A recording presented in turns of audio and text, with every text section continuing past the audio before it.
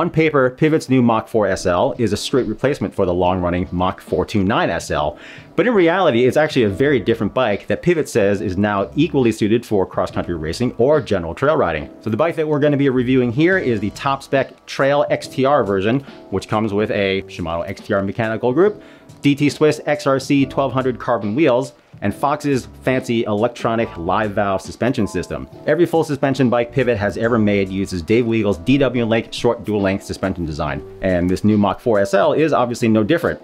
Now it has just 100 millimeters of travel like the old bike did, but the rear shock is now mounted vertically instead of horizontally, which makes for a more compact frame arrangement and a lighter front triangle. Now, as I mentioned before, the bike that we're testing has Fox's live valve system and every frame is compatible with it.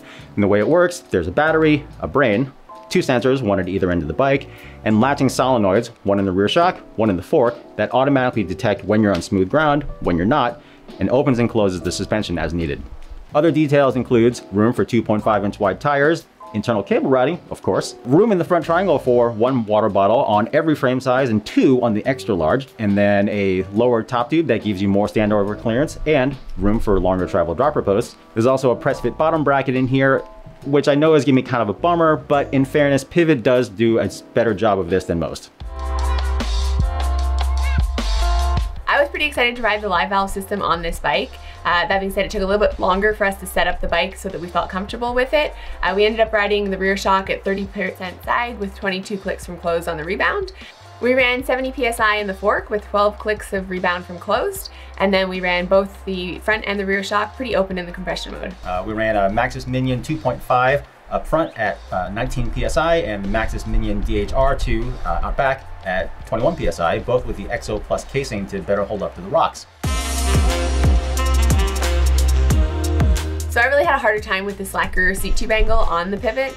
So it's a 73.5 degree seat tube angle. So I really felt like I had to move the saddle all the way forward on the rails, and then I still wanted to be even further forward to make sure that that front end didn't lift when I was climbing. I thought that the suspension worked really well when you were climbing. That being said, I didn't love the feeling of the live valve. I felt like it was a little bit harsh. It felt just a little bit less comfortable than I would have liked it to. Yeah, same here. I mean, I have more time on the live valve system on this bike, and I do like how it's really supportive and it does open and close more or less the way that I want it to, and the traction's great, but I would agree it's not necessarily the absolute smoothest setup out there. Even with that slightly heavier live valve system, the Pivot was one of the lighter bikes in the downcountry category at 26.6 pounds. And that was definitely nice on the longer climbs that we took this bike on. You know, on most trails, a bike this short would probably be just fine, but if you're, on a trail like, we're on Overnight Sensation here in Pemberton, it's a little bit slippery through some of the corners, and the second you lose a little bit of grip on this Pivot, because the wheelbase is so short, you're just changing your angle into that corner enough that you've got to keep on it all the time to hold your line. Whereas a bike with a longer wheelbase and especially a longer front center, you can kind of just hold your position on the bars and just rail through it. So looking at the geometry chart, it really kind of seems to me like Pivot designed this bike primarily around 100 millimeter fork. For our medium size, the reach is pretty reasonable actually in that setting at 440 millimeters.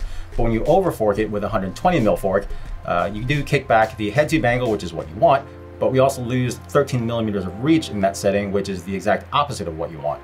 I really felt that I wanted it to be more supple, a little bit more predictable. I just really felt like it was struggling to keep up with the terrain that we have here in Pemberton. I've ridden this bike quite a lot at home in Colorado, and I actually really kind of fell in love with live valve there. It opens up right away when you hit really square-edged impacts, and then when you're on smoother terrain, it's pretty much locked out and gives you awesome support. But out here, it almost kind of felt like it struggled to keep up with things out here, mainly because they're coming at you so quickly and there's so much. So it didn't really quite wow me the way I had hoped it would out here. So I was actually 5% slower on the Pivot than I was on my fastest lap on the test loop, which was actually on the Mondraker.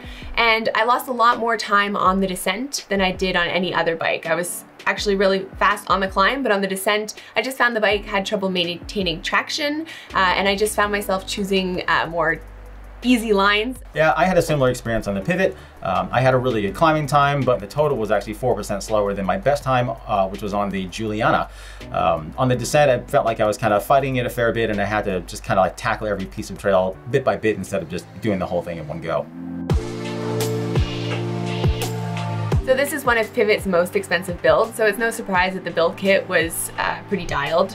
A couple of the nitpicky complaints that I had were the 34 tooth chainring and then that 75mm stem, both of which I think are a little bit more specific to cross-country racing than they are to the downcountry category. On the plus side, some of the editors really might not like them, but I really enjoyed riding the grips that Pivot has on here. Another thing that I liked was the XTR brakes. Even though there's only 160mm rotors, they feel like they have plenty of power for this bike. So the Pivot is really fast on less demanding terrain. It also has really great pedaling efficiency, and then it's just super lightweight even with that Fox Live valve. A downside though is that the bike just doesn't really work as well with a 120mm fork as it does with a 100mm fork. The C-tube angle ends up being way too slack and the reach just ends up feeling way too short.